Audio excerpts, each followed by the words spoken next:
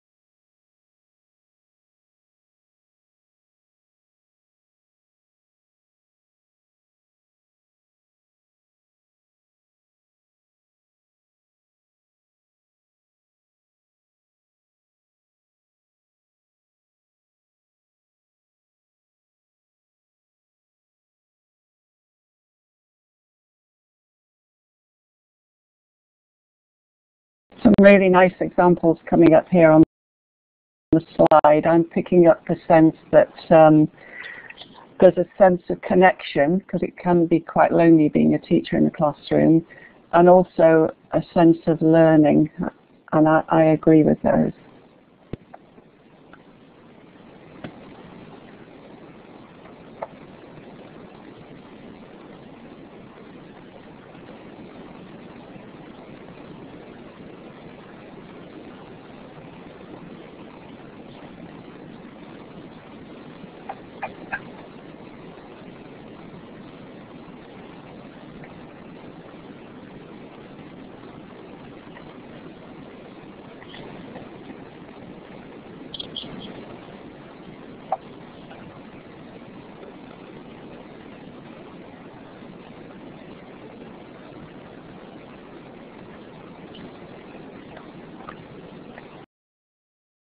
Feel free to pick up the mic, anyone who's got a mic available.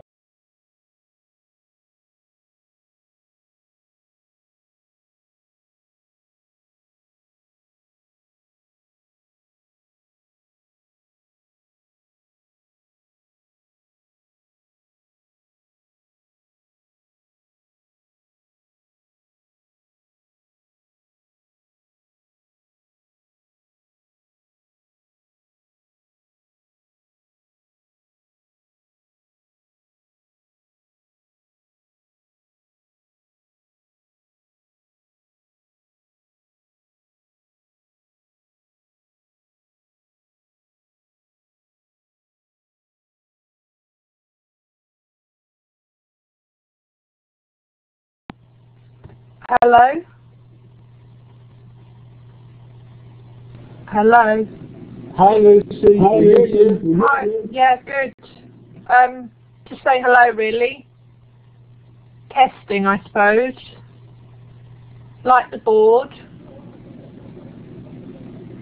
Great.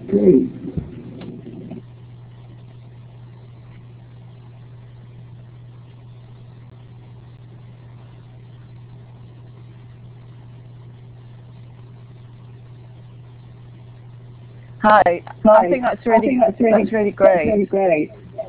Lucy, do you think you could turn the mic up? Right. I think we'll move on to the next question now, but that's really great, and I hope you'll follow up some of these points in the discussion forum. Okay.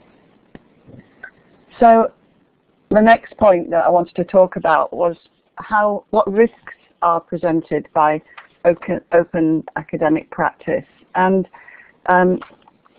just to make I hope it's not a superficial connection to the topic of your work this week about groups. I am on record as being quite dubious about the distinction between groups and networks that Stephen Downes introduced in 2006, because I think things are rarely that simple. And I don't really have anything too much against groups or networks, come to that. But I think there's a time and place for everything. And I think that one of the questions we have to ask ourselves is when to be open and when to be less open, or open in slightly different ways. And I think that's an issue that occurs in group and teamwork. So I just wondered if any of you had any examples or thoughts on what risks are presented by open academic practice.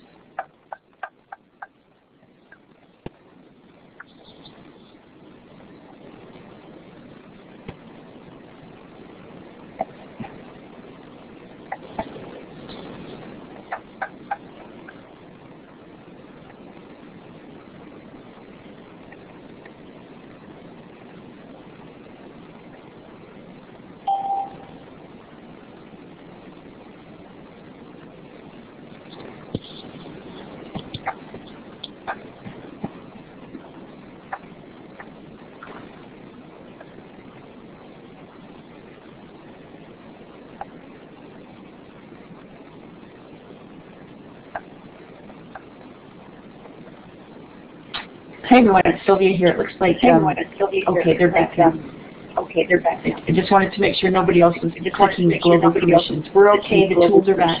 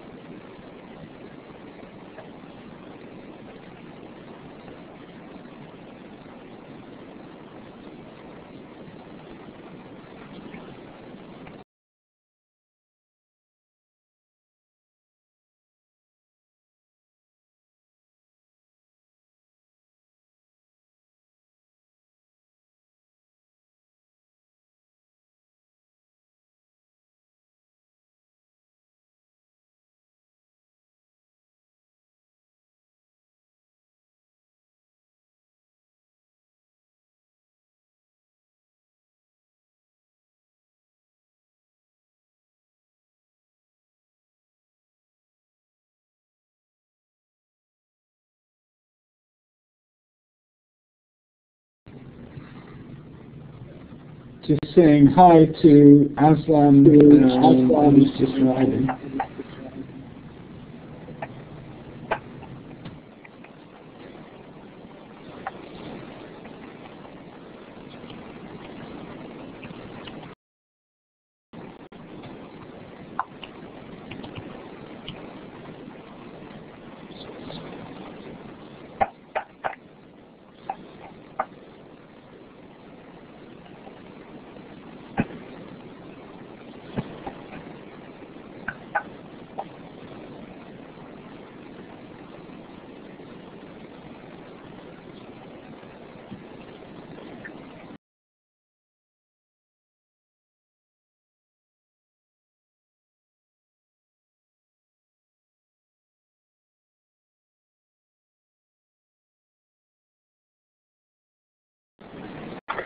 Hi, can you hear me now?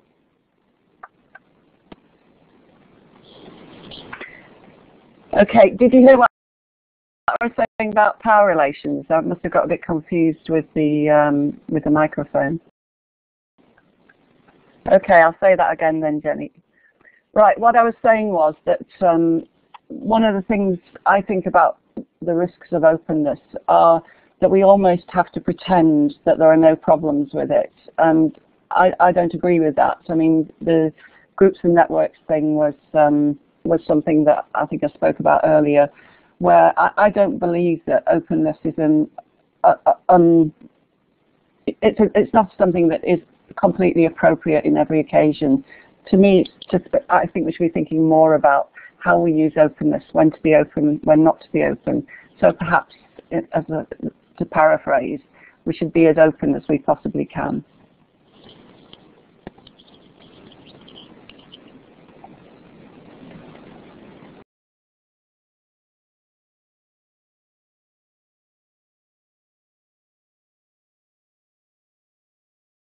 Okay, can you hear me now?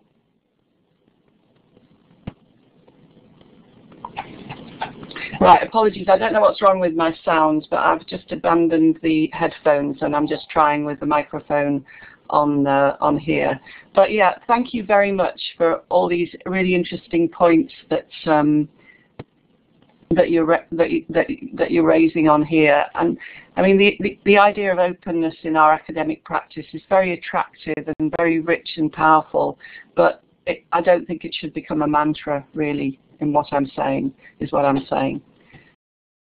Okay, let's go on to the next question. Has everybody finished what they're saying there? Okay, let's go. Right, this question is about, let me get to it,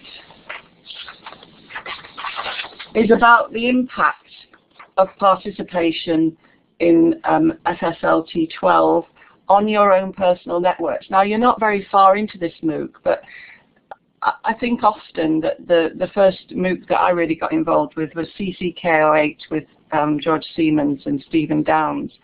And I've got some really valuable people in my network, some of them here today, hello Helly, who I met through CCK08. And I think that that's something to really think about, that how can you build your network via this MOOC?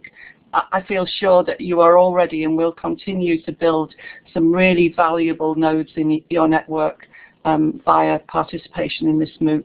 And I just wondered if that is happening to you already, or whether you've experienced it before, and if you've got any comments that you'd like to share with us about this.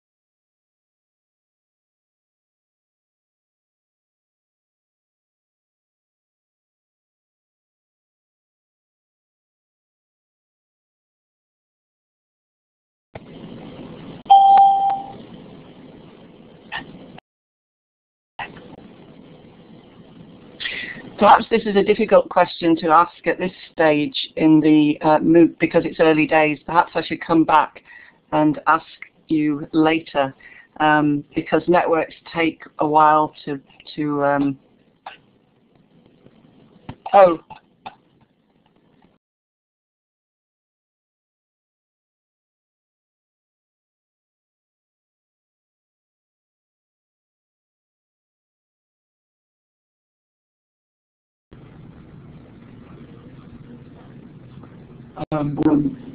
Hi, I'm not quite sure if I was not quite sure about moderating, but I was just putting my hand up, Francis, to say I was noticing some of the comments there and people talking about it being a new and daunting experience, so much going on, so much information, so hard to keep track of and to follow a conversation. And I think that is partly in relation to the previous screen, that is one of the risks of openness.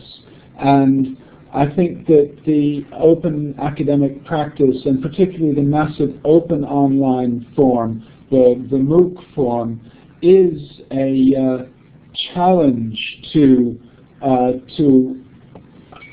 e-learning, to open academic practice generally, that there could well be some limits being tested here, and openness of this sort not necessarily serving everybody's purpose all the time. I think we do run into problems when we see things as being universal, and if it's good for me, therefore it's good for everyone, and clearly that's not the case. Sorry, I should put my hand back down. Francis, are you having problems with your microphone? I see your microphone isn't on. Can you turn your microphone on and try to talk again? Can you hear me now, George? Yes, I certainly can. Can you hear me? Yes, I certainly can. Okay, that's fine. Right, I'd taken my headphones out. That's why I was turning off my microphone in between times, so you didn't get feedback. Yeah, I mean, I think this is really interesting. I've tried to find my way around this MOOC a bit, and I felt a similar sense of disorientation that I've found in other MOOCs that I've been involved in. I think it's a sort of the geography is actually a bit of an issue. It's very difficult to tie up all these channels together, and sometimes you feel you're always in the wrong place. But I'm sure we'll learn more about that as we go along. This one's quite good really, but you still think, oh, where is that? I can't remember where it is, and I think those issues can be quite important. But one thing that I did want to say is that a very important aspect, I think, is the back channel, and not just the back channel like you've got in the chat, which is an open back channel, but also the back channel that you have with little side conversations with people. And I think that can help people feel not too overwhelmed if they find a few mates that they can have a little chat with and see how they're getting on. So, I think that mix of openness and closedness can be quite useful. I don't know what other people think.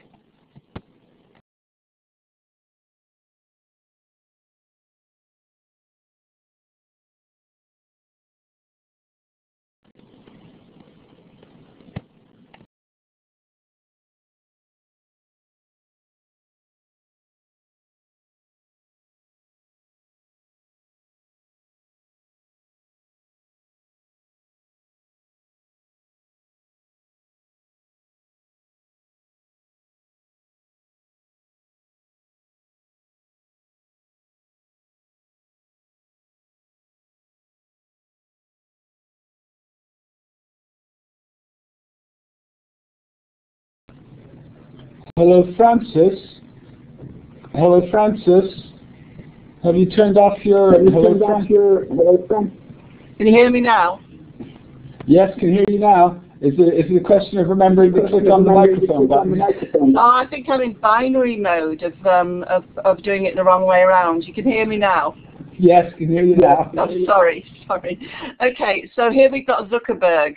You know, we could think of him as the poster boy for openness. Well, he certainly learned at school. He learned to set up the Facebook business when he was at Harvard Business School. And you know, we could say, with what's happened to him in the last week, that he's probably still learning on Wall Street, because he fell off the billionaires list this morning. So, you know, I wonder, you know, in some ways the enemy of openness, I would say, or using openness as an enemy for those of us whose data he's been trying to make billions out of. But let's think of it in terms of our learners' practice. Can we think of the role that openness can play in learners' practice? Some of you know my colleague Helen Keegan, and she gives an example. I couldn't find it this morning when I was looking for it, but she has some examples of her students blogging openly, and actually finding that expert practitioners have come in and commented on students' blogs, and it gives them a wonderful sense of belonging to a community of practice that extends beyond education into their professional lives and so on. So, you know, can you think of any ways in which openness could play a part in your learners' practice? Any examples that you've got or ideas that you can think of for the future? Be really interesting to hear about it.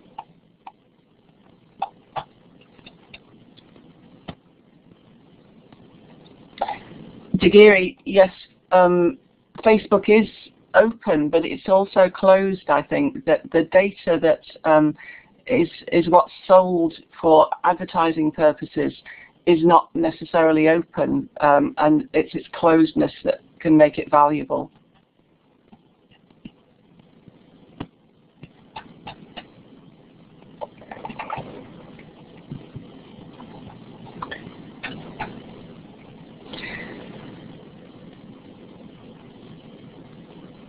In the resources that I'm providing you with at the end of this slideshow, there's a paper that Helen Keegan and I wrote, a piece of research we did on a project she did with students, where they were creating 5-minute videos with their mobile phone and sharing them through YouTube. And it was really interesting to see the ways in which students were happy to be open, happy to be out there on YouTube, but not necessarily wanting to be seen as students, but as practitioners themselves, not just students.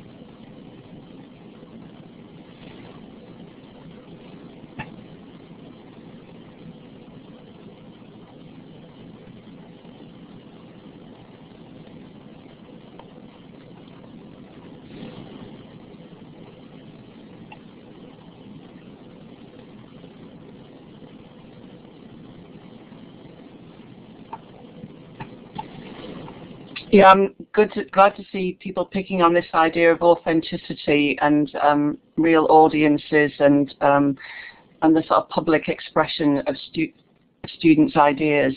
I think it's really powerful. Obviously, a bit like people were saying earlier on, can be a bit daunting to be on this MOOC, but then it's similarly daunting for students. So I think we need to really support them in their exposure to openness, but it's not a reason not to do it. Just maybe not to throw them in completely at the deep end.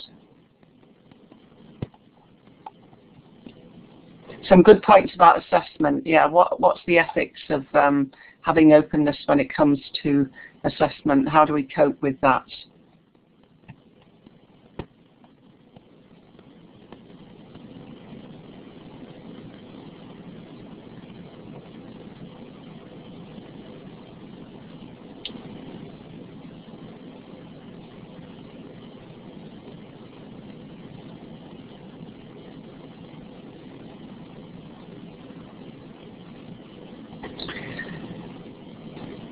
Something that struck me in the last couple of years from watching students start to use Twitter, where from 3 years ago hardly any of them used it to quite a lot of them using it now, is the something that I think very much appeals to our young learners is the idea that you can go out and get your questions answered, and they think that's really interesting and appealing. And what I've found quite a challenge is to show students that the quality of the answers that you get back depends on the strength of your network. So if you have contributed to that network, you're much more likely to get some good answers back. And that's all part of learners learning how to become an effective member of a network and to build their network and invest in it so that they can regain some return on their investment.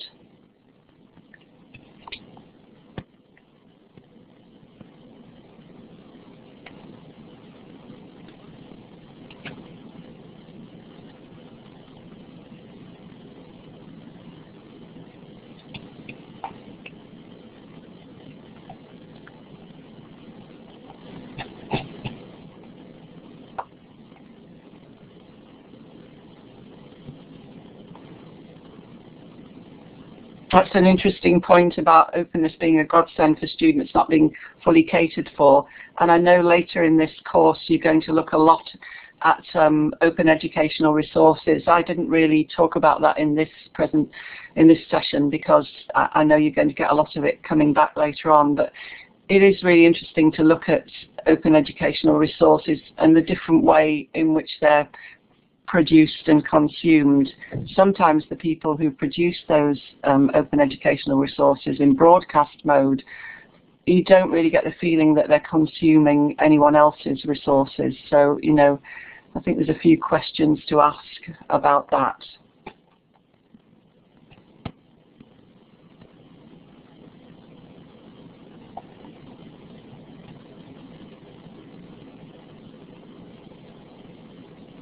A few points there about open journal access, and I think that when we move on to the next slide, we might start to talk about that.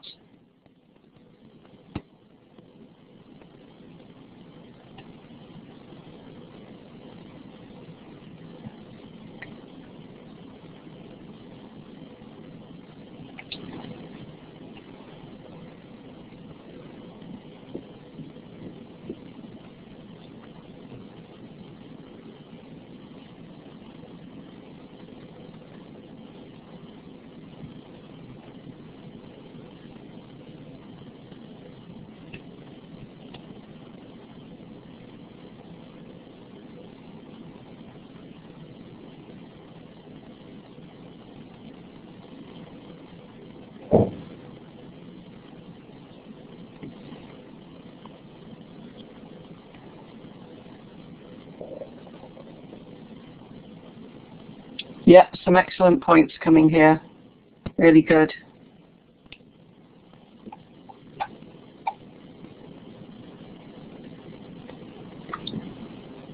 Yes, the Quora is Web 2.0 service that specifically does that, but I think people also do it on Twitter as well, and perhaps that's slightly different when they're operating more within their own networks.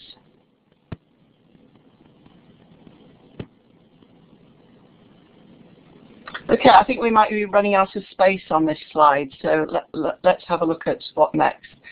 Are there any last thoughts that anybody wants to bring up? Anything that we haven't covered so far? I know I asked you to do the reading about comparing blog posts and journals, which was a slightly different perspective on academic practice.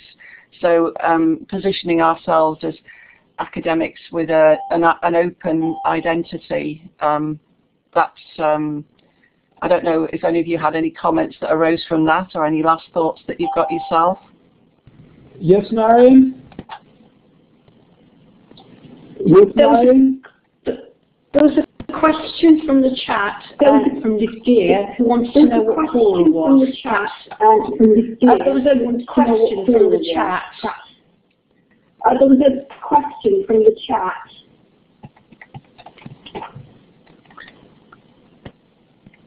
Quora is a site where you can post questions and people will answer them. It's a bit like in a social network setting where you can follow people and then they manipulate the feeds to put the most popular answers to the top and so on. I don't know if somebody can find a link to it and put it. Oh, thanks, Andrew. Thanks, Andrew. You put a link to Quora in there.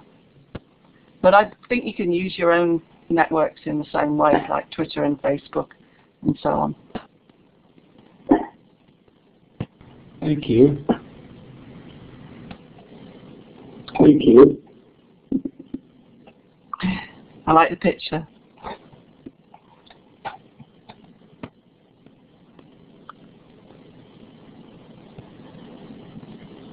Yeah, I wonder if colleagues who are under threat of losing their jobs, as many of my colleagues are, and myself at the moment, are thinking about that point about putting your materials on the web. I mean, probably if you, I put loads of my stuff on the web. I even put some of my lecture notes on SlideShare.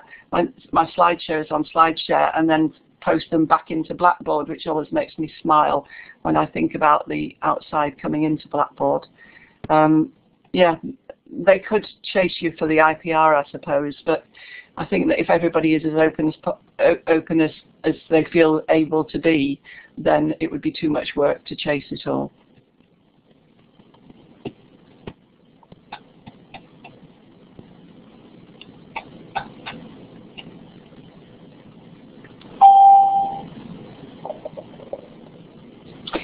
Have you got any thoughts about your own identity as an open academic? Is this something that anybody's thought about?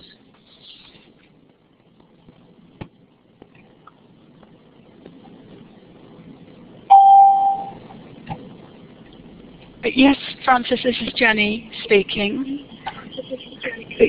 Yes, Francis, this is Jenny speaking. I think you probably Jenny. know that I've done a little bit of publishing, and my approach has been to try and publish to open journals as much as possible.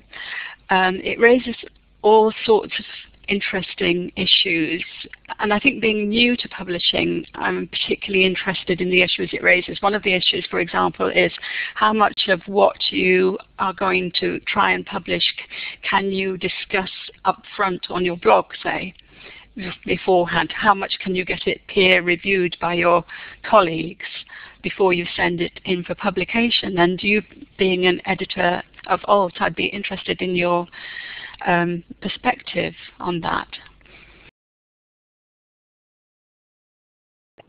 I think it's a really good point.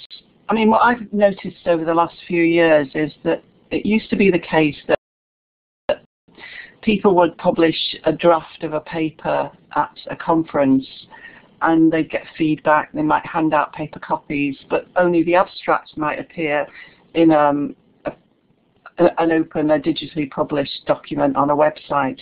But now increasingly it's so easy to publish. Everything gets published. And I think it's a bit of a pity, because if someone had put in a paper to a conference and then they wanted to improve it and put it into a journal, then because they're all open, that could be picked up by the reviewers and, might be seen to be a bit of a problem. And I think we really need to try and get ourselves sorted out in this area and decide what is acceptable, putting in acknowledgements, will that be all right? As an editor, I only have so much power. I'm at the mercy of the reviewers. So it's really what's acceptable practices have to be determined within the community of readers, authors, reviewers, editors. So I know it's not a great answer, Jenny, but no, thanks. I do think it's something that we need to be thinking about, and I don't think that open access is unresolved.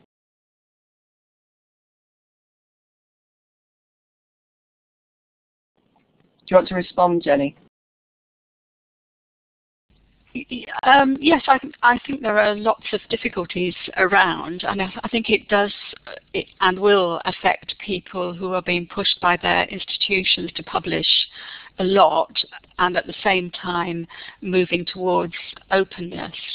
I think there are many dilemmas there. I don't have any answers. I've come up against a few of the problems myself in wanting to get a lot of feedback before publication, and yet feeling very wary about how open I can be in case it does actually affect the acceptance of the paper. So there's a tension there in publishing between openness and publishing and getting your published record behind you, which is important for an academic. I'm sure many of you know Christina Costa, who's a colleague of mine at Salford, and she also happens to be doing a PhD under my advice, I wouldn't say supervision, and she's doing some research in this area, and it's really, really interesting. There are so many opportunities for openness, but it's not without its difficulties. I mean, if a PhD student of mine came and asked me about how open they should be, I'd say, be more careful with your data until you've got it published in a more traditional forum. Then talking about your ideas is one thing, but publishing your data too early, I think, is something else. But maybe I'm just being a bit conservative there.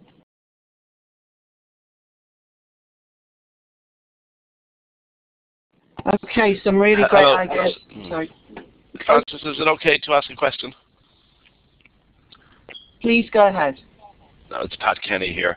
I'm, as I think I've written on the board a couple of times, just really coming to terms with all of the information that potentially can make itself available. And in thinking about the points that you're raising in relation to open educational resources, the question that keeps popping into my mind, and I hope this is not too simplistic a question, is about the motivation. Why would you want to be publishing all that stuff in the open environment? You've made reference to the challenges of trying to have material research published in the traditional journals, and I completely understand that. At the same time, you were saying that you, and I've seen this myself, you publish loads and loads of things, of stuff out on the internet. For me, I'm kind of wondering what the motivation, what's the driver behind this open educational resource thing?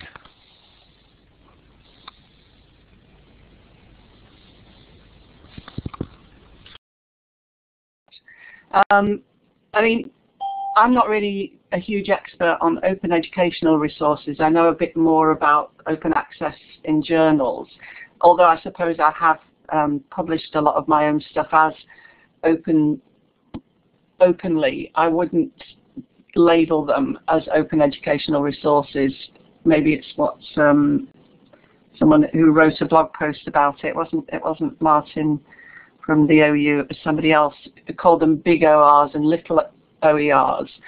But I think that one of the arguments is that if we create knowledge, it could be with the intention that it's as widely available as possible. And another argument could be that if public bodies like research funders and JISC and different people invest money in the creation and publication of knowledge, it should be available to as many people as possible. I don't know if that answers your question.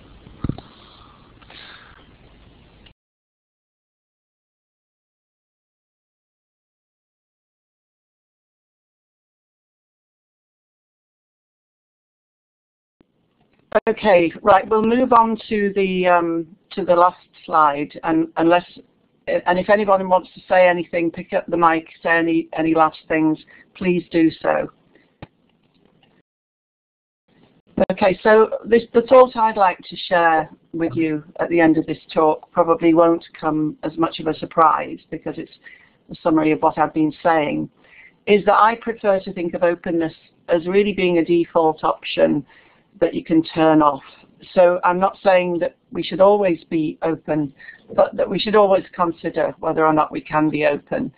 But I really don't like the idea of it as being a zealot's precept that everything has to be open. You know, you don't necessarily want to publish pictures of your children or grandchildren publicly online. You might want to share them in a space.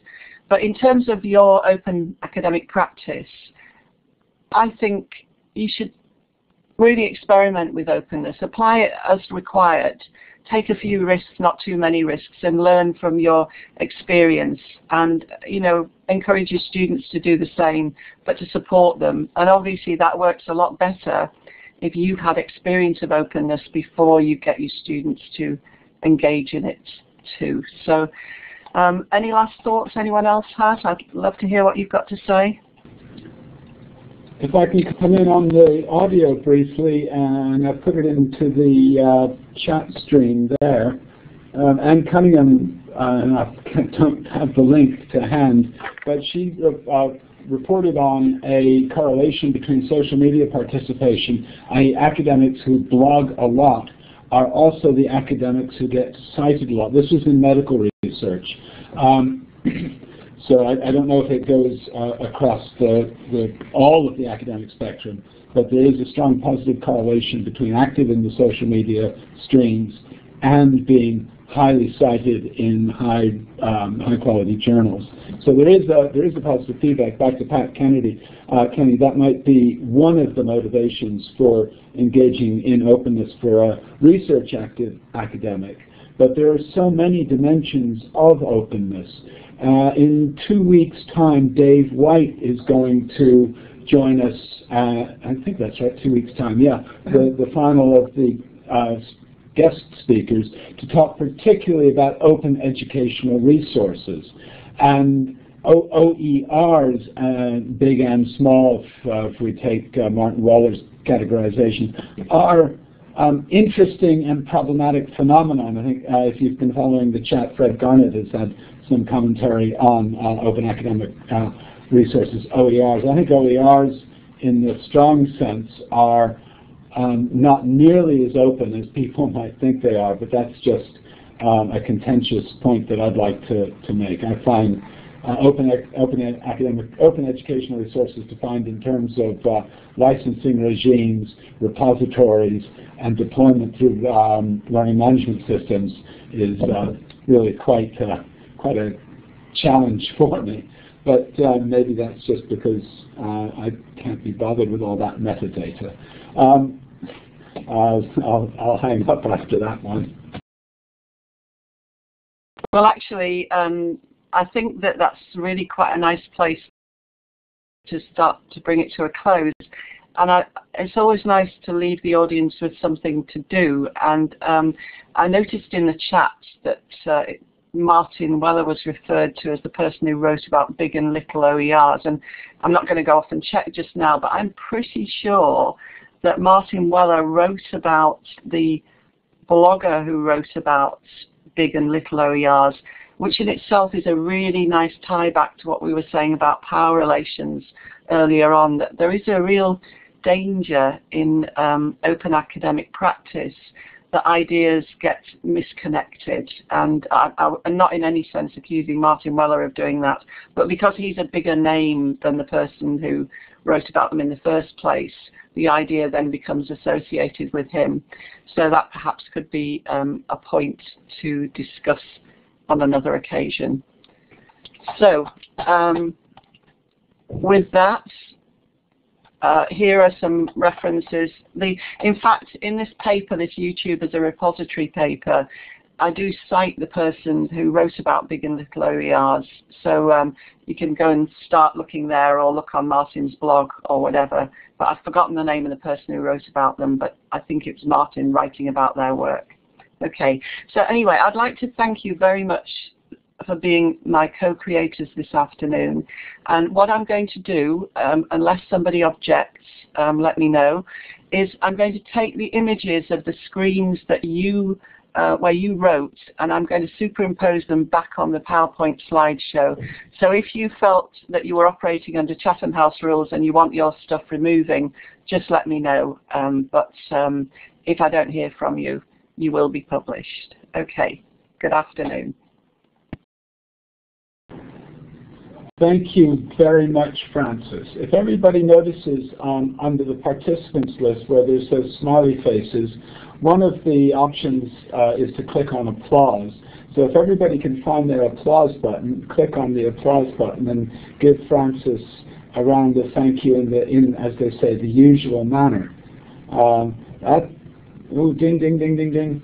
I suspect that that's the hand-raising bell that's being used extensively rather than the applause button, but I think we get the idea. Frances, thank you very much for your presentation. I look forward to seeing the ones that are added in. Yes, lots of pressing the hand raising. But you can, if you see the smiley face, underneath the smiley face there is also something that says applause, and you can give a round of applause.